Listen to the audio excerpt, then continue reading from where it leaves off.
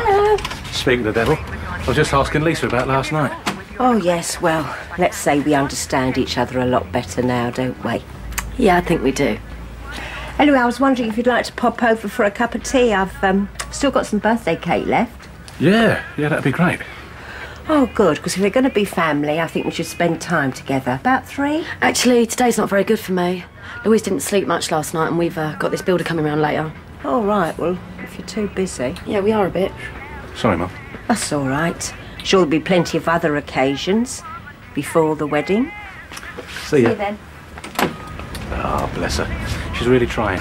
Isn't she? How's it going? I don't know yet, but it's been sucking his teeth a lot.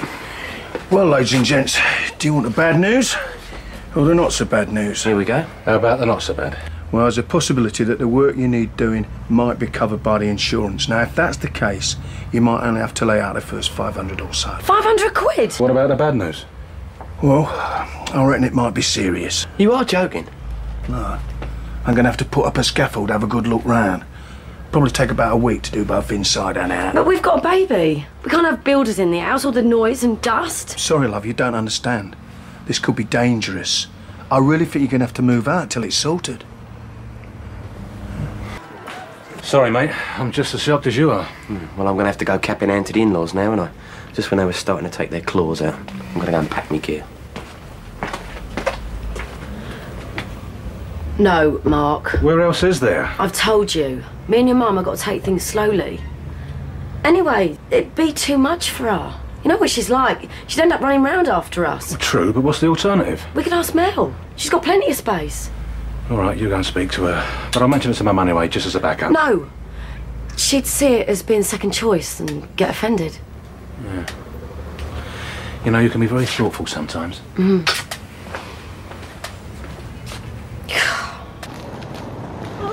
Don't tell me Mark's thrown you out. Yeah, the builder's chucked us all out. He thinks it's safer we're not there. No. Yeah, luckily the Slaters are taking pity on me. But I dare say Mark and Lisa will probably be over yours later, begging for a room.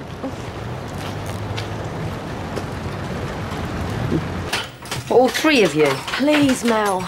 I know you've got a lot on right now, but I'm desperate.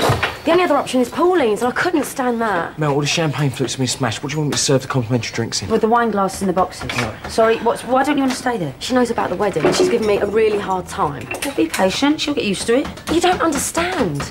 She's now decided I'm still seeing Phil. So if I do anything to upset her, she's going to tell Mark what happened the other day with Louise. Or rather, her own twisted version. Right, so try talking to her. This is Pauline Fowler we're talking about. You move her stupid fruit bowl an inch to the left and she'll have you up against the wall. Laura, don't put that in there. Those bags aren't strong enough. Well, what do you want me to use? There's a box here. Use that, love. Use your load. No, this obviously ain't a good time, is it? Liz, you can see what it's like. I'm sorry, but we'll talk later, yeah? Fine, I'll call you. Ian, how many more of these we got left? Bad day? Tell me about it. I can tell Mel's stressed. She's starting to sound like Ian. I wonder they work well together. I mean, you're going to ask Melanie. She's not family. I know, Mum, but we were going to come to you, honest. Yeah? We've heard that one before. Lisa thought it might be all a bit too much for you. You know, us two and the baby. Oh, really? She said that, did she? I told you. She's very thoughtful. Oh, well, that's nice to know. Because I've been doing a bit of thinking myself. I've got a little surprise for you. Don't you think I've had enough of them for one day? Hello, Lisa. Gary told Mum what the builder said, and she's made us an offer. We can stay with her till all the work's done, however long it takes. But, I thought we'd agreed to ask Mel. What, have my own family go and stay with friends when I've got a perfectly good spare room at home? I wouldn't hear of it. I've already asked her. She said yes. Virtually. Oh, come on, Lisa. It's a gesture to show your Mum really wants to work things out. Yeah, but Mark... Yeah, it'll be a good opportunity for us to get to know each other properly and, well, I'll be able to keep a close eye on you all, you know, in the run-up to the wedding. Won't that be nice?